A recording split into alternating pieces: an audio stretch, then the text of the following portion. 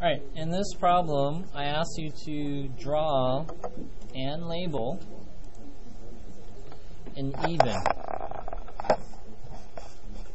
even function. Now, let me write the word here, function. Notice how this one does not have the word degree next to it.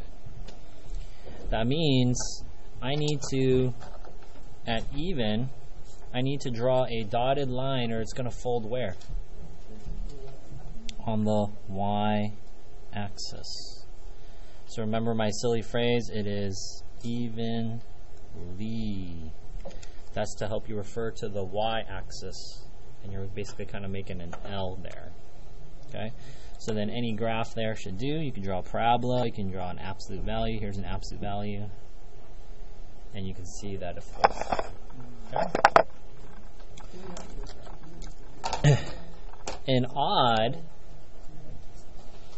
we talked about how my silly phrase is op x, and that kind of refers to the algebraic part, right? But the op or opposite. So that means that in these two regions, in either in yellow or pink, my graph is gonna look the same. Does that make sense? So you can have something like a linear, easy one, right? Does that work? Yeah, they fold into the yellows. Does that make sense? You can fold it to there, fold it to here. You can draw a another cubic function. Would that work? Yes. Yeah. You got a little tree sticking out here, tree sticking out here, mountain, mountain. Okay? And then a neither, if you think about it, a neither can actually be any of these, but just shift it over. Does that make sense? So if I shift it over here, is it odd? Going across opposites, the corners? No. Is it folding exactly on the y-axis? No. So you can just basically take any of these and just shift it over. Maybe graph your line up here. Does that make sense? All right. Number 2 is the multiple choice question, and the question asks you which one of these graphs. Okay. So I can kind of create an equation. Okay. So I know that it's starting up and it ends up. Is that an odd or an even? It's an even. The easiest one is x squared. Does that make sense? So I know that it is an even.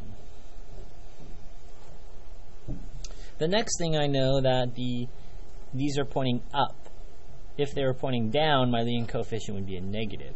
So my leading coefficient has to be a positive. So what I'm doing right here is I'm just writing down characteristics from my graph that I can relate to the equation. Okay? You guys already have it on your papers, but if I asked you which one of these, B and D I would eliminate, so I'm just going to write the letters. You have the specific numbers already on yours. But I'm going to eliminate B and D because B and D have a to the 5th power. And those would be what? Odd degrees. That's why I'm canceling those.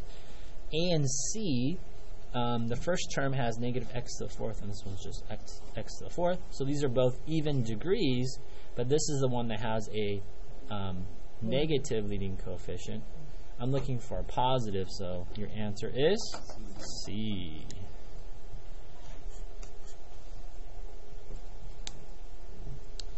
And number 3 tells us to draw a cubic.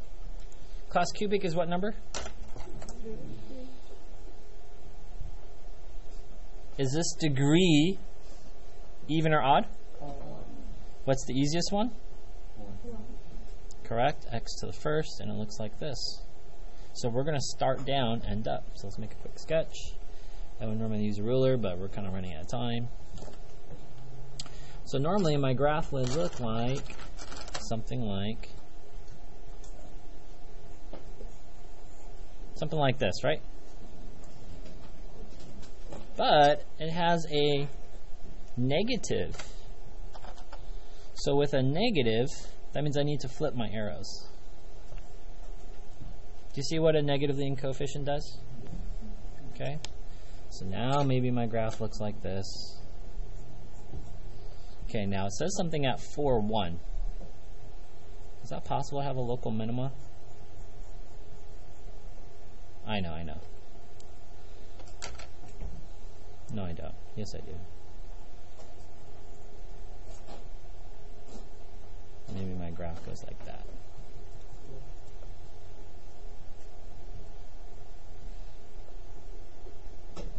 Does that make sense? And maybe this is the order pair 4, 1. Because I want a local minimum, a local low point. And my graph, local minimum, local max, right? And it still starts up, ends down. Okay? So it's a cubic because their odds are going away from each other. Does that make sense? Mm-hmm. It's a leading coefficient because I flipped them and normally started here, but then we switched it to the oranges. And then I wanted to go through that one point, so I drew that one point, and I kind of had to go through there to make a local minimum. So this was a quick review of 5.2. That's going to be in the quiz very shortly.